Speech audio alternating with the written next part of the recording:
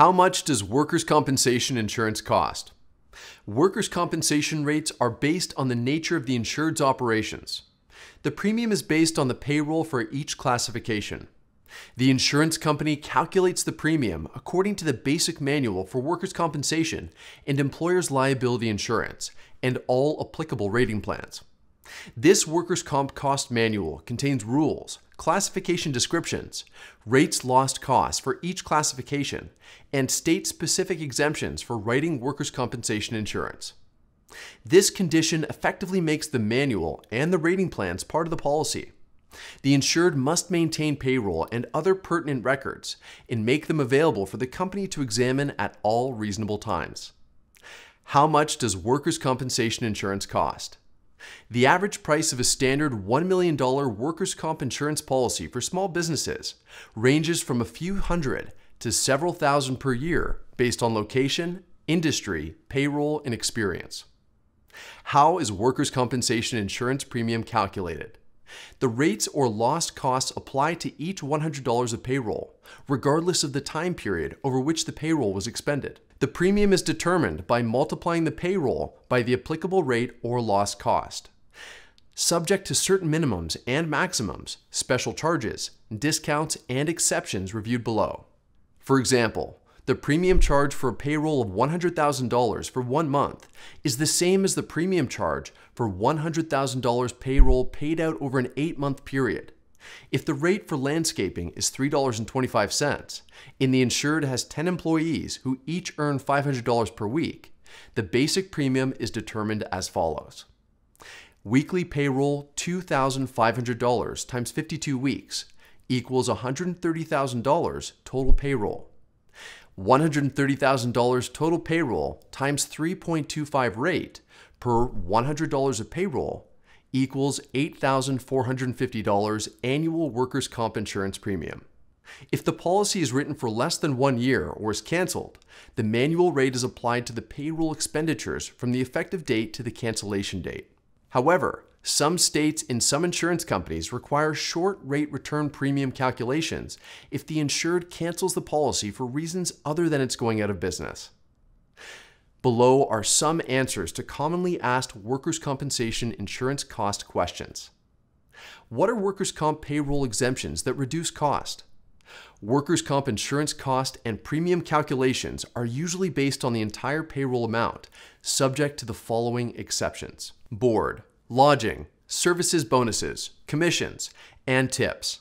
The dollar value of certain non-monetary items, such as board, rent, housing, merchandise, credits, and any kind of services an employee receives as compensation for services is included in the payroll used to determine workers' compensation premiums. The bonuses, commissions, and tips an employee receives are included in the payroll basis for premium calculations. Vacation pay, sick pay, holiday pay, all piecework earnings, and money received under incentive or profit-sharing plans are also included. Overtime pay. The insured should maintain payroll records so that overtime pay can be distinguished from and separated from regular pay. If it does, the payroll used to calculate for the applicable classification does not include overtime pay. For example, assume an employee works 50 hours in 1 week. The rate of pay for the first 40 hours is $10 per hour. The employee receives time and a half or $15 per hour for the last 10 hours. To determine the payroll amount to use to determine the premium, all hours worked are figured based on the straight time pay of $10 per hour for 50 hours. What are workers' compensation payroll limitations that lower premiums? In some states, premium is based on a certain amount of the average weekly wage for the payroll classification for each employee. Payroll of executive officers. So how much does workers' compensation insurance cost? In most states, the premium calculated includes executive officer payroll. The payroll is subject to a maximum for each individual rounded to the nearest $100. This formula and amount varies by state, and the amount a given state uses must be checked and determined. Each state establishes its own minimum amount. For example, one state may use $1,500 per week for active officers and $2,000 per year for inactive officers. State exceptions on executive officers. In some states, executive officers who do not fall under the workers' compensation laws because their employers are not-for-profit organizations or who are not covered for other reasons may elect to be covered. In some states, executive officers can elect to be excluded. Partners. In states where partners are subject to the workers' compensation laws, or in states where partners may elect to come under the law, each partner's payroll is usually set at a flat amount, such as $25,000 per year. Domestic employees. In some cases where these employees are subject to the workers' compensation law and the policy covers them, the premium is based on the nature of the work or duties performed at the home. Per capita, each person. Premiums. Rates for a few specific classifications are on a per capita, each person basis instead of on a payroll basis. This approach applies to in-servants, out-servants, private chauffeurs, and occasional servants. The occasional servant per capita rate applies when a servant is employed for less than half of the customary full-time hours. How do I select the right workers' compensation insurance classification codes? Governing classification. How much does workers' compensation insurance cost? The rate that applies to any risk is based on the classification that best describes the work performed or activities conducted. This is known as the governing classification. The governing classification includes the payroll of all employees engaged in a given operation, subject to certain exceptions reviewed below. For example, a shoe manufacturer's governing classification is shoe or boot manufacturing. That classification includes the payroll of machinists, porters, and other employees, even though they do not actually make shoes. If an employer has separated businesses and the operations require using two or more different classifications, the governing classification is the one that has the largest amount of payroll. That governing classification then applies to the payroll of miscellaneous employees, such as maintenance employees. Standard exceptions.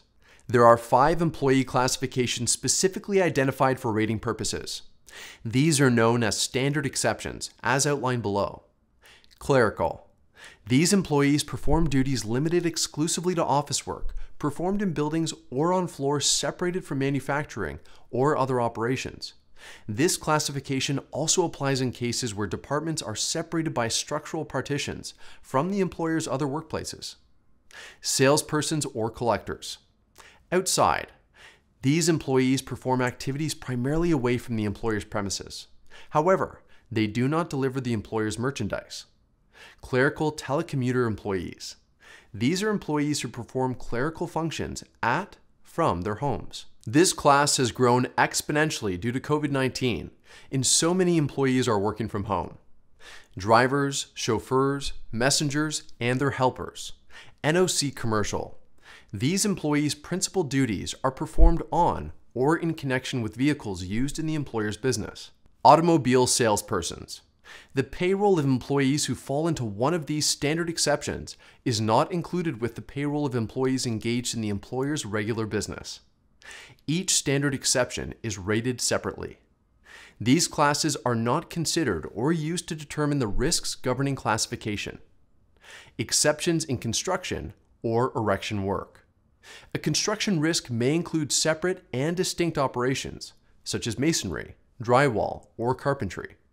In that case, each different and separate type of work is subject to a separate classification and rate.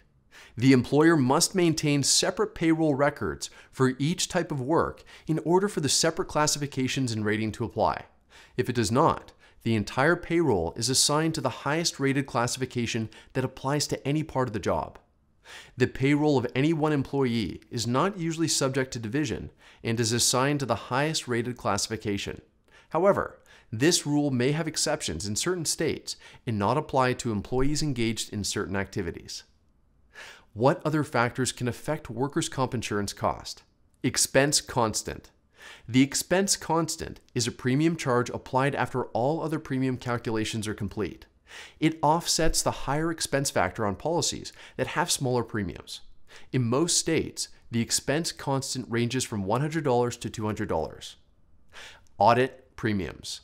The workers' compensation and employer's liability insurance policy states that the final earned premium is based on the rules, classifications, rates, and rating plans in the rating manual of the rating organization that has jurisdiction.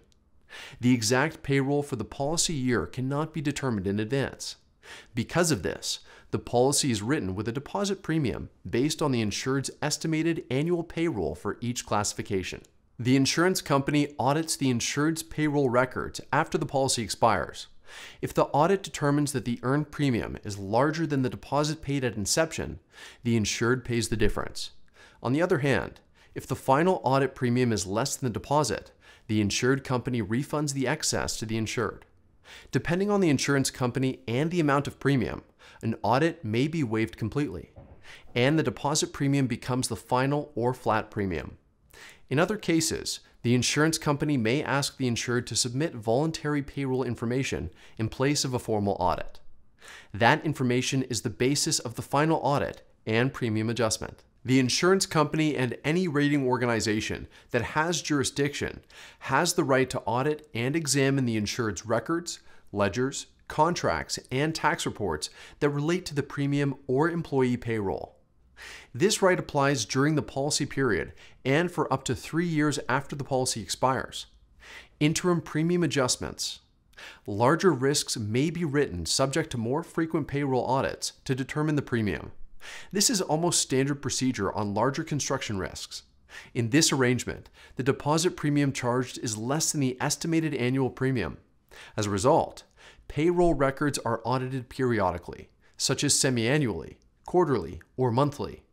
Policies written on this basis usually have a minimum deposit premiums based on the frequency of audits and interim premium adjustments. For example, monthly audit. The deposit premium is at least 25% of the estimated annual premium. Quarterly audit. The deposit premium is at least 50% of the estimated annual premium. Semi-annual audit. The deposit premium is at least 75% of the estimated annual premium. Any policy subject to interim audits cannot have a deposit premium that is less than the policy minimum premium. The minimum premium varies from state to state, and the insured must pay premiums after each interim audit is completed. In cases that involve interim audits, the deposit premium is held and applied to the final audit. Under this procedure, the insurance company may waive actual interim audits, and the premium is determined based on the payroll statements that the insured prepares. The insurance company conducts the actual audit for the entire policy period after the policy expires. Minimum premiums. Each manual classification has its own minimum premium. This premium applies even if the actual audited payrolls develop a lower earned premium, except in cases where a policy is canceled before the normal expiration date. Only one minimum premium applies to each policy. The highest minimum premium applies to policies that have more than one classification. Deductibles. Many states have developed deductible plans to apply to workers' compensation insurance. This is an attempt to respond primarily to the rapidly rising medical costs and the resulting increase in workers' compensation premiums, and to encourage employers to develop and implement workplace safety measures. Some plans apply the deductible to the indemnity amount paid to the injured employee. Others apply the deductible to medical expenses only. In some cases, the deductible applies to both indemnity and medical expenses. Drug-free environment discount. Some states require applying a discount or credit to the workers' compensation premium of employers that provide and enforce a drug-free workplace. 3-year fixed-rate policies. Some states permit writing policies for a 3-year term in cases where the premium is relatively small, and the insured and insurance company agree to do so.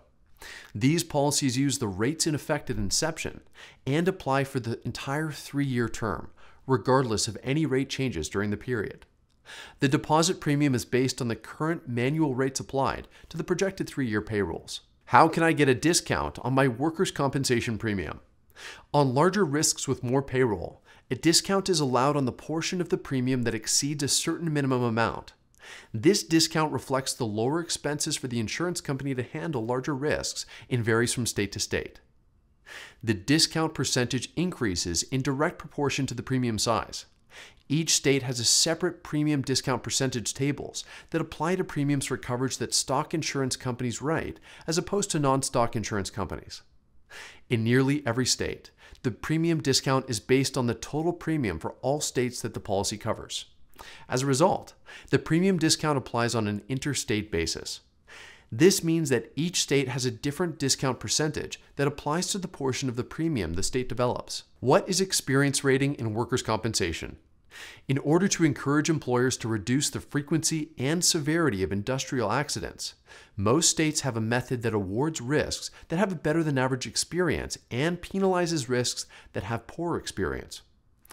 This is the experience rating plan. It penalizes accident frequency to a greater extent than accident severity. For example, a risk that has 10 losses of $10,000 each for a total of $100,000 develops a larger experience debit than an identical risk that has one incurred loss for $100,000. Experience rating is calculated by the rating organization that has jurisdiction that maintains detailed loss records for all risks eligible for experience rating. An individual employer's loss experience is compared to the average loss experience for the industry, and a factor known as the experience modification is developed. This factor modifies the premium developed by the manual rates that apply to the classifications involved and applies for the entire policy term. It is expressed as a decimal. So a 0.7 factor produces a 30% credit, and a 1.2 factor produces a 20% surcharge or debit. The experience modification rewards employers that have superior loss experience with lower premiums and penalizes risks that have poor loss experience. The experience modification calculation formula is fairly complicated and applies only when the manual premium is higher than a certain threshold amount. This is because loss experience on larger risks is more credible than for small ones. The minimum premium threshold for eligibility for the plan is different in each state. The experience rating formula does not include loss experience for the first year before the current policy period. This is because those losses are relatively green and have not developed sufficiently. Risks large enough to qualify for experience rating are automatically subject to the plan. The insured cannot decide to not be eligible for experience rating or decline to have the modification applied. Some risks have operations in more than one state. In those cases, the experience rating plan automatically applies on the interstate basis if the risk qualifies for experience rating in any state where the insured conducts operations. In such cases, one experience modification is calculated and applies to the entire manual premium for each state where the insured has operations. Interstate experience modifications are calculated and published by the Interstate Rating Bureau of the National Council on Compensation Insurance, except for monopolistic states and certain other states. What's a retrospective rating plan in workers' compensation? How much does workers' compensation insurance cost? Retrospective rating provides a way to adjust the premium for a current policy based on the losses incurred during its term. For example, an insured may choose a retrospective rating plan to recognize its favorable loss experience during the current policy period, compared to unfavorable losses incurred during the experience period, used to develop the experience rating modification. It is also possible to apply a retrospective rating plan to a policy to develop a higher premium because of an unfavorable loss experience. Retrospective rating plans always apply to a policy to modify the premium after applying the experience rating modification. How do I get a workers' compensation insurance quote? To see how much workers' compensation insurance costs for your business, call the Business Workers' Comp Quote line at 855-767-7828 from 8 a.m. to 8 p.m. Eastern Time to start your free quote, or simply click on the link below.